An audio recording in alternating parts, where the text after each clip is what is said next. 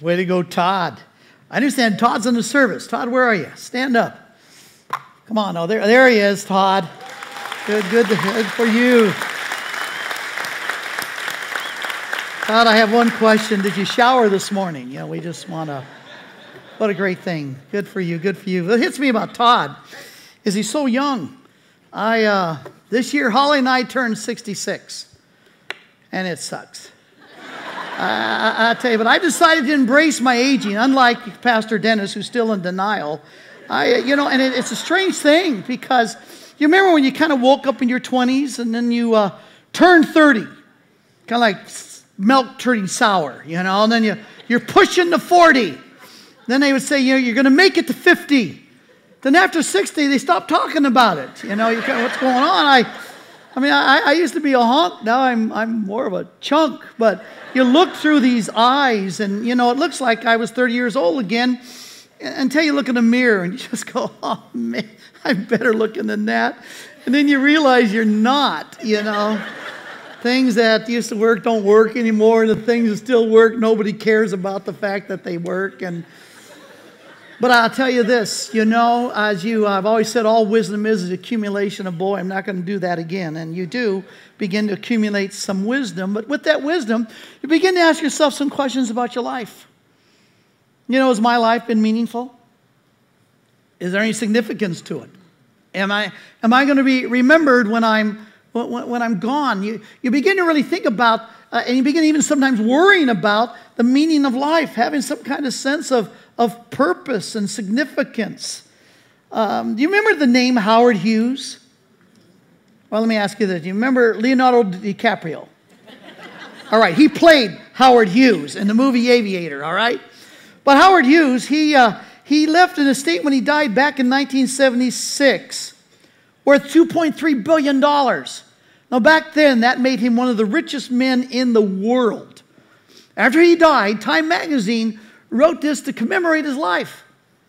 Here's what the end of his life was like. Quote, Hughes emerges from the hidden years as a tortured, troubled man who wallowed in self-neglect, lapsed into periods of near lunacy, lived without comfort of joy in prison-like conditions, and he ultimately died for a lack of a medical device that his own foundation had developed.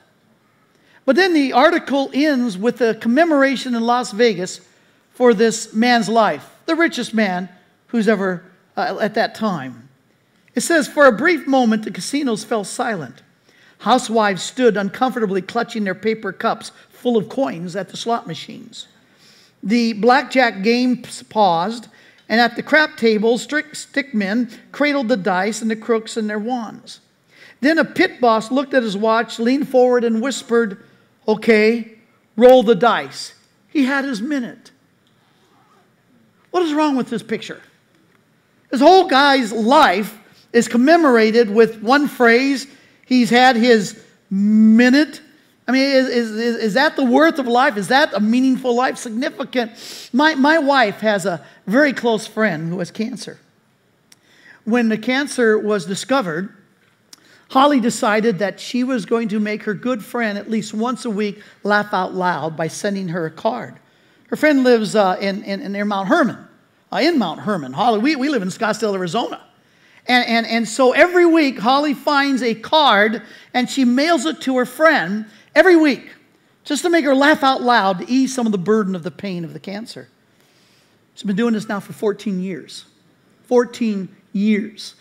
And she's found some great cards. And one of the last few cards she found was this one. It was about a fairy tale of a princess. Once upon a time, there was a princess who was like a size 4 or something. She could eat and drink whatever she wanted and always stayed really skinny, and had flat, firm abs, even though she never went to the gym. Every time she tried on jeans, the very first pair fit perfectly. She lived in a great, big, beautiful castle with her handsome, multimillionaire husband, who was busy all the time buying her giant diamonds, taking her to Hawaii, giving her foot massages, and telling her how beautiful she was. And then one day, she was eaten by a dragon, and no one cared. The end.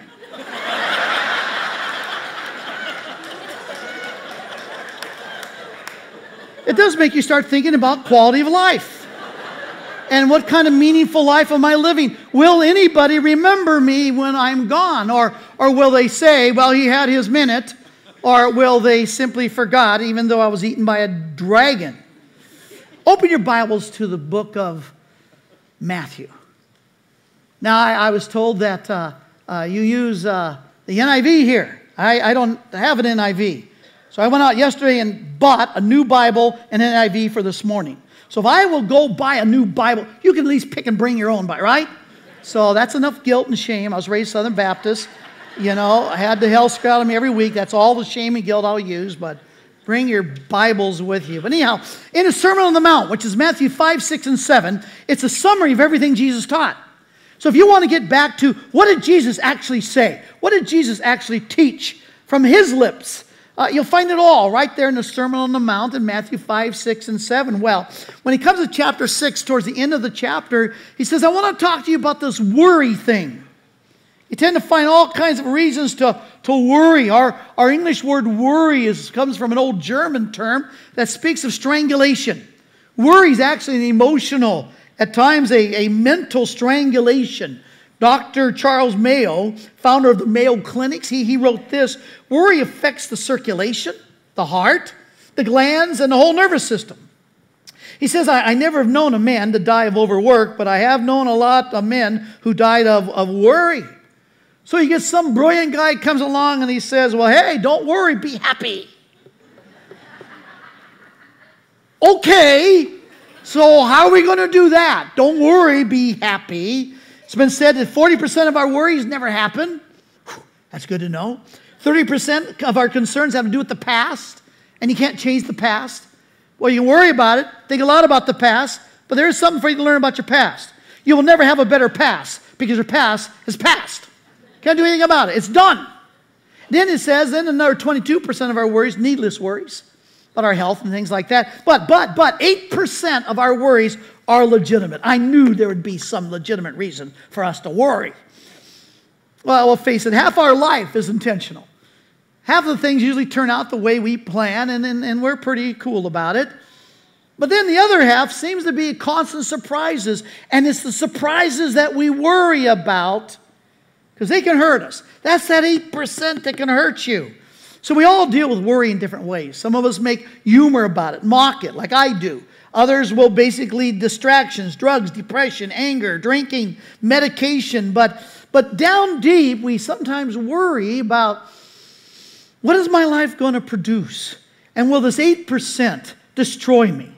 And what am I going to do about this? Well, Jesus says, let's talk about this worry thing. And he really asks just a simple question. Why? He says, why do you worry? Look at verse 25 of chapter 6. Therefore, Jesus says, I tell you, do not worry about your life, what you will eat or drink, or about your body, what you will wear. Is not life more than food, and the body more than clothing? Now, notice how he begins this paragraph. He begins it with one word. What is it? Therefore. Now, you understand in Bible study, whenever you find a therefore in the Bible, it's there for a reason. That's why it's there for a reason. All right? And it's a conclusion. What he's talking here about worry is a conclusion from what he just said in verse 24. Verse 24 is the key to the whole thing of understanding what he's talking about. He says, no one can serve two masters. Either you're going to hate one, love the other, or you'll be devoted to the one, despise the other. What are you talking about? You cannot serve both God and money. So he's talking about who's going to be your master. Who are you going to trust to provide your meaningful life, your purpose, your sense of significance? You really have two choices. Money can bail you out, solve a lot of problems. So maybe if I have enough money, it will solve all my worry problems and I'll never worry again. Or is my master going to be God? And does God have something to say and something to do about this thing? 5 times in these 10 verses, Jesus will say, stop being anxious. Stop it. My undergraduate degree is a BA in psychology. I was going to be a counselor. And I realized that went over like a pregnant pole vaulter because my problem is that people would tell me all their problems and the only thing I could think of is, well, stop it. I mean, If you're doing something stupid and you're suffering, stop doing the stupid thing. But it didn't work very well for most people. This word anxious, Jesus says, stop being anxious. This word anxious is interesting. It means a pulling apart, tearing you in the middle. It creates this fearfulness, this worry, this apprehension. It's ripping you in shreds. It's a sense of no peace. See, the word peace means this experience of just rest. And you can sleep at night. But when there is no peace, when there is worry, when there's a ripping inside, a collision of concerns, it robs you of your sleep. And he says here, don't let your life be ripped apart by this thing called worry. Even the word life is not the normal term bios, like survival. So I'm not talking about your survival, I'm talking about your psyche. Psyche is from where we get the word soul. Sorry about that. But he's basically saying here on soul is this idea of how we respond to a broken world around us that contains the 8% legitimate things to worry about. So he says, how are you going to respond to that? It's going to come down to a choice. What's going to master you? Are you going to look to money to bail you out of all your worries? Or are you going to look to God on this thing? So he says it has something to do with the birds. What do the birds have to do with it? Read the next verse. He says, look at the birds of the air. They do not reap or sow or store away in barns, and yet your heavenly Father feeds them. Are you not much more valuable than they? Can any one of you be, by worrying, add a single hour to your life? Why do you worry about clothing? See how the flowers of the field grow? They do not labor or spin. Yet I tell you, not even Solomon in his splendor was dressed like one of these. Have you seen the beauty of flowers? How the colors always seem to go together? I always thought that if I wanted to get rich, I would start a line of clothing, all based on the color combination of flowers. Take it. 10% goes to the seminary, by the way. Run with it. But here he says, if that is how God clothes the grass of the field, which is here today, tomorrow, thrown into the fire, will he not much more clothe you? And he calls you a name. You little faith ones. It's not a compliment. You little faith ones. Now, what's going on here? What do the birds have to do with this? I wasn't sure, and so in my research I thought I'm going to go to the park, not to be homeless like Todd, but I'm just going to spend the afternoon. Although 48 hours, you ought to do it again and spend a week. No, that's a whole other thing. But I thought I'm going to go to the park for an afternoon. I'm just going to watch the birds. And as I watch the birds, I notice they're pretty busy. And a lot of energy collecting food. So they're pretty much involved in collecting food. But because of my insight into the human soul and the animal spirit, I could tell something was missing. And what I didn't see with all the activities, birds, is they didn't seem to be worrying very much.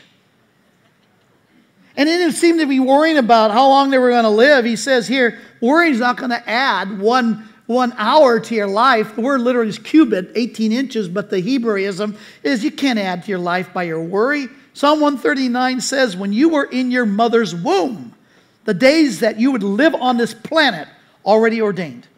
You're going to die. You're not going to die a day before. You're not going to die a day afterwards. So why are you worrying about it? Birds don't worry about it. But on the other hand, as I was sitting there at the park, I saw something really threw my faith into a tailspin because I saw a dead bird. I went, wait. I thought, Jesus, you said that the Father, he feeds all the birds. So that means all the birds are going to live forever. No. You can't add to your life, nor is it going to add to the bird's life. And there's this dead bird. And I'm going, well, how does that fit into this? Should he have worried a little bit? But Jesus had that covered in Matthew 10:29 when Jesus said, are not 2 sparrows sold for a cent? They're not very expensive. And yet not one of them will fall to the ground apart from your Father. Even when these worthless birds die eventually and fall to the ground, it's not without the Father's full understanding and knowledge of it. You know what it is that birds are not afraid of? And we are all human beings terrified of it? The will of God. The will of God. The point is, these birds apparently consciously don't even give it much thought. And they live, they eat, God takes care of them, God's will is, and they die and they fall to the ground, but not without the Heavenly Father knowing all about it. But for us, most of us, we are fearful of the will of God. Most people are fearful of the will of God. We all know what the will of God is. It's going to break your legs and make you play the flute. You're going to have your hair in a bun, go to Africa, and never have children. We just know that God's up there and He's kind of going, oh, that's fun, that's good time. Good, we'll call that evil. And that looks horrible. We'll call that godly. And there's enough Christians that do act like they've been baptized in pickle juice, that they follow God, and you go, man, if that's what it means to follow Jesus, I'm out of here. And so we are fearful of the will of God. And it's like God packs us bags for us. Each one of us, we have a bag. God packs our bag with unique things that makes you different from Him and you different from her. God has packed all our bags uniquely, and we've all got a nose problem. And you do know what our nose problem is we stick our nose in everybody else's bag. So it's like, what do you got? And quite frankly, usually we think everybody else's bag is packed better than ours. Because things happen in my life that I don't like. There's things that I don't understand why they happen. And I don't understand how God's going to bring anything good out of this whole thing. And so it makes me fearful of the will of God. Because I'm not so sure I like the way He packs my bag. And yet remember Paul in Romans, the first 10 chapters, he says, don't you know all that God has done for you? He's provided for your forgiveness. That's why His Son, Jesus Christ, died in your place. He has sanctified you, set you apart for a special plan that He has for you. And that He's preserving you as one of His own children. And then it says in chapter 12, Paul says, now I'm begging you, here's how you respond. Chapter 12, verse 1, I'm begging you, once and for all, is the Greek grammar, present your body, your soma, your body, unto God a living sacrifice. Aren't you glad it's living? Sacrifice. Present your body a living sacrifice, for this is your reasonable act of worship. Okay, here it is. Take it. What's he supposed to do with it? Here's a little key on Bible reading. Don't be afraid to read the next verse. Because verse 2 says, so stop being conformed to the world, but be transformed by the renewing of your mind, that you might prove. Prove something. Prove what? He says, prove that the will of God is something good, perfect, and not to be afraid of. You see, God knows He's got a PR problem. Because He's got enough people out there claiming to follow God that look like their lives are miserable and their bags have been mispacked. That God says, I'd like to have some of my children out there who could prove that somebody who's not afraid of my will would actually embrace my will, and people could watch their life and see, the will of God is not necessarily to break my legs play a flute, unless I want to play the flute. Or maybe I want to go to Africa, and I like the bun deal. I mean, the fact is that people are so fearful of the will of God because they see people that make the will of God so fearful. And God's looking for some folks who would just fully embrace the will of God. But what is the will of God? Again, what did we learn about Bible study? Read the next verse. Remember the famous verse in Romans 8:28? God works all things together for good. What good? To those who love God, are called according to His purpose. Now, wouldn't that verse demand an answer to a question? Like, what purpose might that be? And we learn you find the answer where? In the next picking verse, right? And verse 29 is when he says that the purpose of God, all things work together for good to those who love God according to His purpose. And His purpose is to conform us into the very image of His Son, Jesus Christ. God wants a relationship with us, a father to a son, a daughter. And the one who's got that one figured out is Jesus Christ, His own Son. So when we say we're afraid of the will of God, what I'm afraid of is I'm afraid of what God's going to do to make me more like Jesus Christ. Why would I be afraid of that? Well, it may mean He may need to build some things in me that aren't there, and that's not always a lot of fun. It may mean he has to purge some stuff out of me that ought not to be there because it's sure not Christ-like. That doesn't always feel good either. But down deep, am I going to worry about the fact that, doggone it, I may end up like Jesus Christ and honoring the Heavenly Father as he did on this earth? That's really what we're afraid of. Why would we worry? Well, it's just easier to trust that money will take care of all my worries. Well, think about it for a moment. Here's what he's saying. Fine. So you're going to let money be your master. So that will provide food for you to eat, drink for you to drink, clothing for you to wear. Now, being from Scottsdale, some call it Snotsdale. I know a lot of wealthy folks. And they've got a lot of this manna, a lot of this money. And you know what they all have in common? They've got all kinds of food, and they've got all kinds of drinking, and they've got all kinds of clothing, and not one of them does not worry. They all worry. And that's the kicker. All Jesus is saying is you make money your master. You think money's going to be the thing that will solve all your worries. He's just saying you're a quart low. Basically, you're a taco short of a combination plate on this one because it just doesn't happen. You will worry. And if you're going to let your money be your master and think that's going to solve your worries because money will provide everything you worry about, Jesus says, not going to happen. Never has happened. Never will happen. And when will you brighten up and realize it? So he says, you little faith ones, who are you going to trust your worries to? So he says, why worry? Here's how not to worry. Look at verse 31 and following. He says, so do not worry, saying, what shall we eat, or what shall we drink, or what shall we wear? For the pagans run after all these things, and your heavenly Father knows that you need them. But seek first his kingdom and his righteousness, and all these things will be given to you as well. Therefore, do not worry about tomorrow, for tomorrow will worry about itself. Each day has enough trouble of its own. You know what worry is? It's unbelief experienced. The reason the world goes after food, clothing, and money's going to bail us out because they have no other choice. It's what I call a necessary narcissism. It's because it's our model. Everybody out for themselves. Go for it. Be a taker. Define yourself on what you can get out of this world and from others. And yes, very, very interesting. Have you ever heard of a man named Viktor Frankl? Viktor Frankl. This is a man you need to know about. He was a famous, in the 1940s, he was a famous neurologist, psychiatrist in Austria, Vienna, Austria. When the Nazis took over. When the Nazis went through Austria, he was arrested because he was Jewish, along with his wife, an unborn child, and his parents. He was placed in 2 different concentration camps, Dachau and Auschwitz. His wife died in camp with his unborn child. His parents were executed. When the Allies came through Austria or Germany, he was released.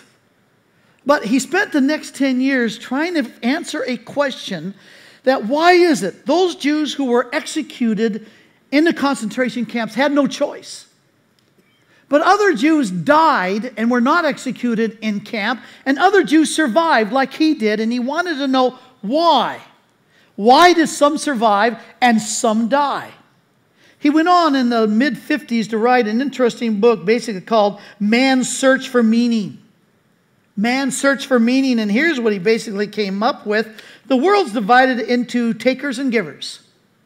If you define yourself as a taker, you define yourself, your sense of meaning, purpose, significance, based on the stuff you got from others. The stuff that you basically drew from others, you took. Then as a taker, they were the ones who did not survive. Because if you define yourself by what you can get from others, and you're in a concentration camp, there's not a lot of stuff available to take. And when they realized they could take nothing because everything was taken away from them, they had no sense of purpose, no sense of meaning, and they died. On the other hand, the givers that defined themselves, the significance, the purpose of their life, had everything to do with giving to others.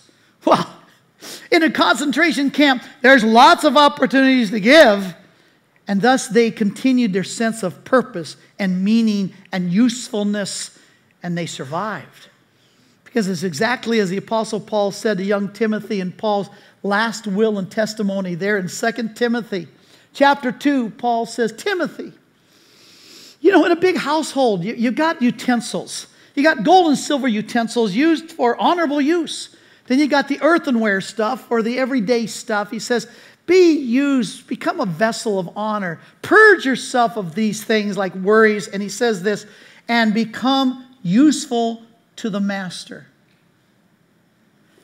This deep, deep sense in the soul of usefulness is what gives a sense of meaning and purpose. And usefulness only comes when you're a giver, not a taker. Because if you're just taking and sucking everybody dry, what use are you? But if you're a person who gives, and that's what gives sense of the meaning of your life, is you give, people will remember you when you die. Because your life has meaning, significance, because you have usefulness. Well, what would be the greatest sense of usefulness then? Remember, Jesus says here, you want to not worry? Verse 33, seek first his kingdom and his righteousness. All these worries will dissolve. Well, what does that mean? You've heard that before. Seek his kingdom. Seek his righteousness. And that's one of those things we kind of all heard, but we don't have a clue what it means. His kingdom. What does that mean? In the first part of this same chapter, he gave us when they said, Lord, teach us how to pray. Jesus said, okay, when you pray, pray like this. Or if you're Lutheran, pray this. Our Father who art in heaven, hallowed be thy name. Thy kingdom come. Thy will be done on as it is already in. What does it mean to seek the kingdom of God? To seek his will on earth as it is already in heaven. To not be afraid of his will, not be terrified by his will, but basically embrace it and pursue the will of God. That's what it means to seek his kingdom. Then what does it mean to seek his righteousness? That's one of those, again, those terms, seek his righteousness. Remember, I think I shared with you a couple years ago, and I know you all remember everything I ever shared with you. But the word righteousness is the same Greek word from where we get the word to be justified. The word is dikaios in the Greek, and basically it's an architectural term. It's a term that architects use when they talk about a relationship between two lines in a drawing to build a building. If you want a right angle in the building, you have the two lines. Soon you have 90 degrees. Now you have those lines are justified, made righteous. They're in a right relationship. What's he talking about pursuing God's righteousness? It's the right relationship God always wanted to have with those he created. Like God created creatures. We got lots of creatures. We've got dogs, cats, bugs, worms, and you. And yet Genesis 1:21 to 1:27, Genesis says that God created us, male and female, in his own image. He has a different plan, a different relationship with us than he did with worms and pigs and dogs and cats. And what is this relationship? What was supposed to be the right relationship between God and man? Why is it that even within the Trinity, the first person relating to the second person, the relationship was described, a relationship between a what and a what? A father and a son. Why did Jesus begin all those prayers with Heavenly Father? Why were we told in John 1:12, but as many as received Jesus Christ, to them God gave the authority to become the children of God. Romans chapter 8, you were not given spirit of slavery, but a spirit of adoption, so we cry out, Abba, Father. 2 Corinthians 6, God says, I'll be a father to you and you'll be sons and daughters to me. That was the relationship God always wanted. That's the relationship he has with his second person of the Trinity, Jesus Christ. And that's why he's conforming all of us to become like his son. Because the right relationship between God and those he created was to be a father and a son, a daughter to a father. And what is that relationship? A creature tries to appease the creator, fearful, ignore the creator, come up with a million religions to somehow keep him from killing us. But a child, a son and daughter, they have only one desire. That's to honor their father. when you became a Christian, owned up to your sinfulness and asked for God's forgiveness because of what Christ did on the cross for you, He didn't leave you just forgiven. He placed His Spirit within you, changed, as Ezekiel 36 says, changed your heart, gave you desires you never had before. What desires? For the first time, you had this deep, deep desire to be useful to the Master, to be honoring to your Heavenly Father. That's conversion. That was the change. And He says here, you want to take care of worry? Money, let that be your master. It may buy you more food, more drink, more things. Can maybe, put off some of your worries. But the strangest thing, you will not stop worrying. No matter what, you will not stop worrying.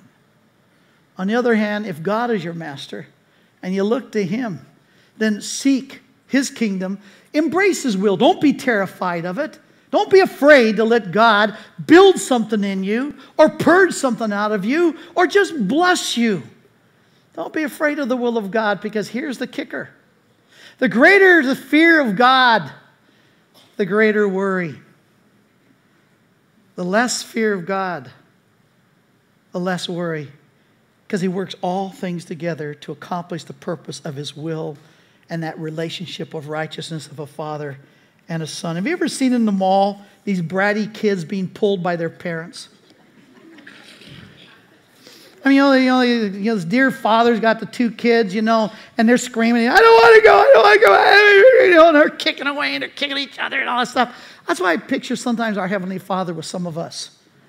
Here we are, and we take the hand of our Father, and He's just walking us towards, and we're going, I don't want to do this, I don't want to, and it must be embarrassing to the angels. Why don't we just relax?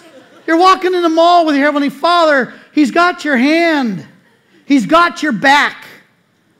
Relax. Stop kicking and screaming. Stop being so terrified. He just wants you to become more like His Son, because He wants you to become more human, created in His image, because that's where you will find your greatest usefulness and your greatest sense. And even when you get at age 63, like Pastor Dennis, although he's in denial. Although I have to say, I used to be a hunk, now I'm a chunk. He's still a hunk. But the fact is, and it boils down to this, I don't. Worry just doesn't go away. Every day we will deal with it. Every day there will be something that will cause me, you, to worry. But at least I know what to ask myself now. Okay, Daryl, are you really that terrified of the will of God? Because I don't always know the how God's going to work it out. And I don't always know the why God permitted it to happen. But I do know the who. And Lamentations 3 tells me about the who. The Lord's loving kindness indeed never ceases, for His compassions never fail. They are new every morning. Great. Great is His faithfulness. The greater you fear the will of God, the more you're going to worry. The more you pursue the will of God and live out honoring so that you can become the will of God and become like His Son, you're going to find you won't have time to worry. It will dissolve moment by moment every time you reaffirm. Oh, little faith ones, be of great faith. Amen? Father, thank you so much for not leaving us alone in the darkness of worry. And we don't have to be split apart inside and anxious. Because, Father, sometimes we forget that the very thing we're afraid of is the very thing that we deeply desire to become. If you work all things together to conform us more to be like your Son, then, Lord, sometimes you just pour goodness and blessing upon us. Then let the world see the blessing of a man and a woman who indeed believe. And Father, because we believe, we trust. And because we trust, we obey. And Lord, because we obey, we experience your will, and we're not afraid of it. Lord, if you need to purge some things out of us, cause us not to be fearful of that. And Lord, if you need to build some things within us, cause us not to be fearful of that. But may we just hold on to the Father's hand as we walk through this mall of life. Keep us from kicking and screaming. help us just to remember the who. The who, the Father, who will not even let one bird fall without him knowing about it. He knows us. We'll trust him in the name of Christ. And God's children said, amen. Amen. Thank you, Dr. Darrell.